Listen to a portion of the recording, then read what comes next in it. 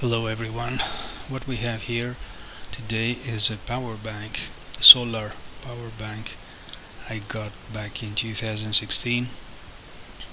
It could give us 2200 milliamps with this battery you can see on the side, which has been removed and replaced with new batteries. Some idea of mine, and this time around is fully charged. It can be also charged via the mini USB at 500 milliamps, and the output is marked like 5 volts at 1000 milliamps from a standard USB. What I was trying to do is to bring it back to life so it can be useful again. So that's why I opened this, and the side covers are not quite perfect. So yeah, I have replaced the battery with 4 batteries that I have salvaged from my old mobile phones, instead of this one, which is pretty useless. After a while it couldn't be charged even if you have left the power bank out in the sun. And I mean left out in the sun for whole weekends or days. It wouldn't charge. It wouldn't charge at all.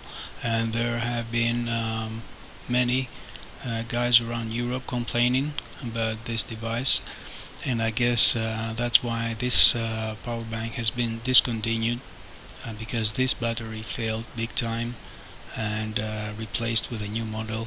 If I remember this right, it was 5000 milliamps instead of this power bank. So let's see how we can modify this. Now, as I was saying before, I managed to salvage 4 old batteries, but reliable batteries from old mobile phones, and put them together in the case, fitted and connected in parallel, so I can have the same voltage but bigger capacity.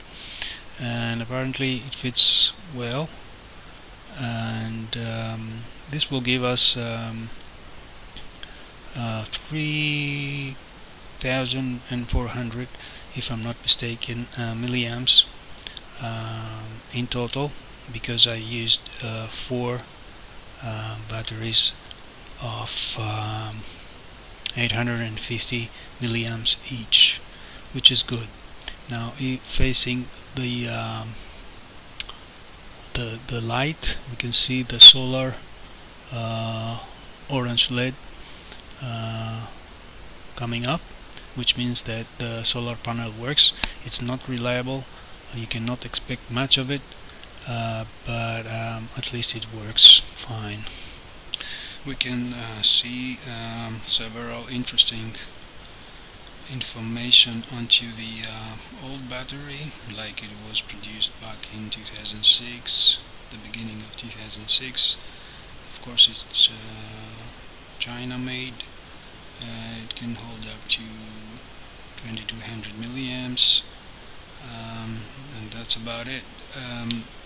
I was looking for something to replace this battery to fit inside the case, which is pretty hard to get a decent battery at the same size.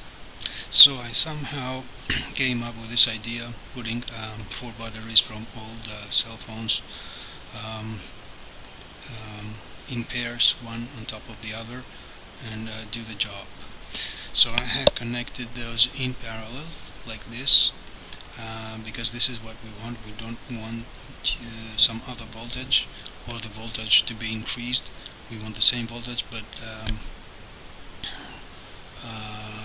to increase the capacity.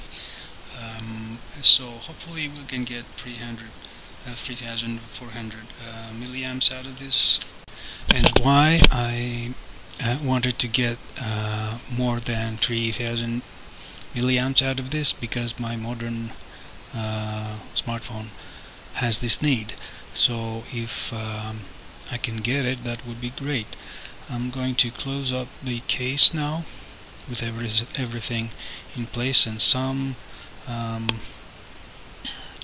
non-conductive material stickers to hold the batteries together in place, or some kind of maybe some sponge would do the job as well. We'll try to find the best fit so nothing is moving inside there, something like this. And then I'm gonna have to try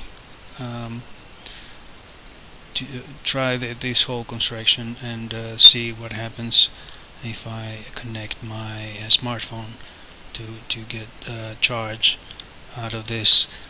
But before I do this, I kept some notes, and yeah, I had this to put it in the car, but it wouldn't work even left out in the sun.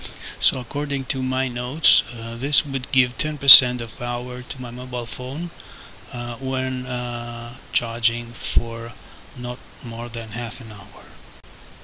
So I'm glad to announce that the new note is that we have 60% charging power to my mobile phone, and the charging time exceeds 2.5 hours.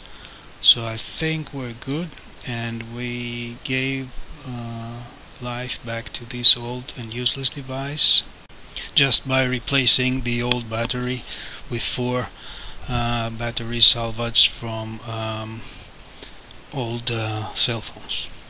It was my idea in the first place, and apparently it seems to work. Thanks for watching, guys. I'll be back with other videos soon. Consider subscribing. Have a nice day. Bye.